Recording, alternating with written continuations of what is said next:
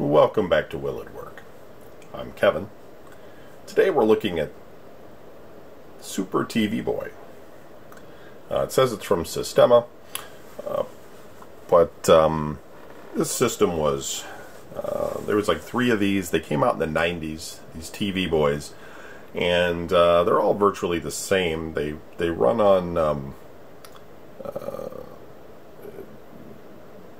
basically battery operated unit that played Atari 2600 games. Before, like, say, the flashback systems and the Atari joystick standalone things, this contained 127 Atari games, and it was for sale in a lot of smaller shops, especially in the UK and other parts of the world, where you could get this relatively inexpensively. This one is, as clones go today, there's a gazillion of these things. Nobody really cares. But in terms of, TV Boy, when it came out, and because it was sold in the UK and everything, it had a bit more of a following, let's say, since there was like 3 of them. And yeah, there's even a Wikipedia all about TV Boy, etc. So it was something a little bit more, it made a little bit more of a statement. This is the UK version. For some reason, the game Defender, Protector or something was removed from the UK version. They put in this Mountain Man game for some reason. I don't know why one game was removed and they put in a different one. Maybe they had some problems with that game or something. I don't know. So looking at the box, and we are going to try this one out. But just looking at the box here, it's a little bit rough, but you can see the Super TV Boy. It takes controllers, and it's like a standalone unit that does plug in, and that's plug and play. Now, I'm not sure, since this is a UK unit, I'm not sure how well this is going to work, since it could be in PAL. I think with a composite lead, though, it should be alright, but we're going to find out. So let's open it up really quick here. Yeah, and there's our basic unit. Looks like we got a single, almost looks like an RF cable. And it could be RF, I'm not sure. You would like to think by the late 90s everything would be composite. But who knows with clone systems. So we've got antenna cable.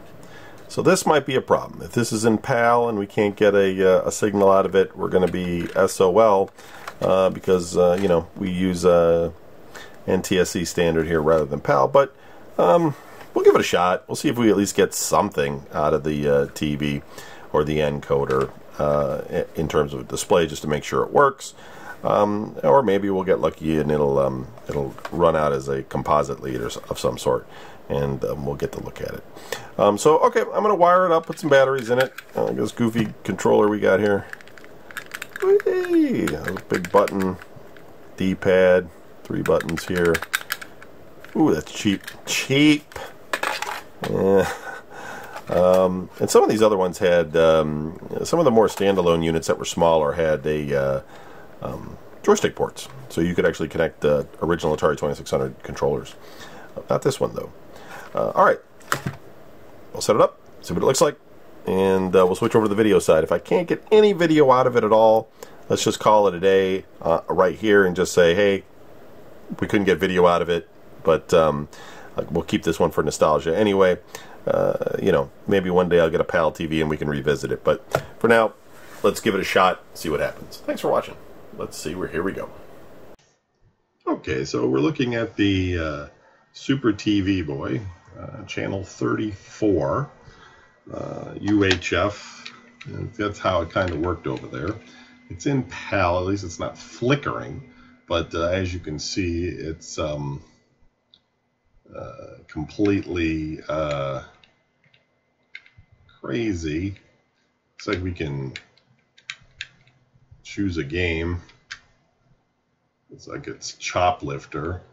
The reason you don't see it in color is because PAL had a different color sequence than NTSC, and so our NTSC doesn't understand the color code combinations, etc. You ever like bored and you're curious about why PAL is PAL and NTSC is NTSC? It's really kind of an interesting thing because it, you know, PAL was driven by the fact basically that, you know, over in Europe, in England, etc., they had 240 volt electricity, and in the United States we had, you know, 120. And because the way the generation, you know, it spun around, you know, the generator spun around 240 times a minute or whatever it is, and because of that, that's what they used for timing on their televisions. And so, you know, they had some sort of you know, with their rasters and the way they scan things, from what I understand, it was, you know, some sort of division of that to give them the 50 hertz signal that they used, but it also allowed them to have slightly more lines of resolution, whereas with NTSC you have 60 hertz, so the picture was a little, you know, the refresh was a little bit faster, was a little less flicker there, and you would have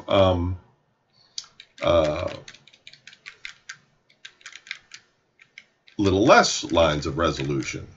Now, what can happen is what you're seeing here, you know, is that the positioning will be off due to the timing differences, as well as the color scheme combination being different, color information. And, you know, you'll also end up with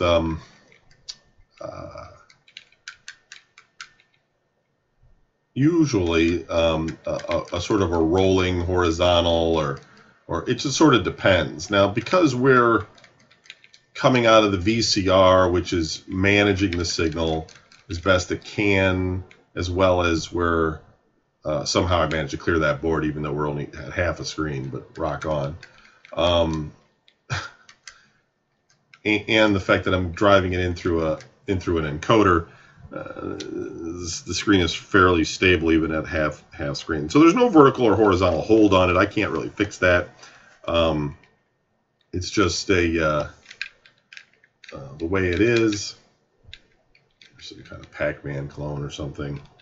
But anyway, it looks like this unit does work. And had I had a PAL TV and a step-up transformer to 240 volts to drive it, I could maybe have it, you know, working all properly. However, then trying to get it for you guys so you could see what's going on in the screen as well, that might be a little bit, you know, more difficult because I don't know, trying to get it to go out of the composite to the HDMI encoder, or just, you know, to drive it back out as a regular signal. These things don't seem to really want to play that nice. They do say they support PAL, but it's sort of it's an awkward thing because, you know, my VCR is not PAL, so it's not driving out the correct color sequence, etc. And it just doesn't really come together for us here on the show. But again, the purpose of the show isn't really a retrospective. I'm sure you can find somebody that's got a Super TV Boy, and as well as we've looked at a lot of 2600 games, and we're not done yet. So, purpose of this is to make sure it works. It does. So, Super TV Boy, little piece of video game history from 1997. Clone system, you know, packed in 128 games from the Atari into a little handheld type, or, you know, a battery operated system. Kind of neat for the time. Would have been PlayStation era. First PlayStation, Sega Saturn, some kid playing 2600 games at home. Weird. But that's what was going on. All right, thanks for watching. And yeah, we'll see you on the next video.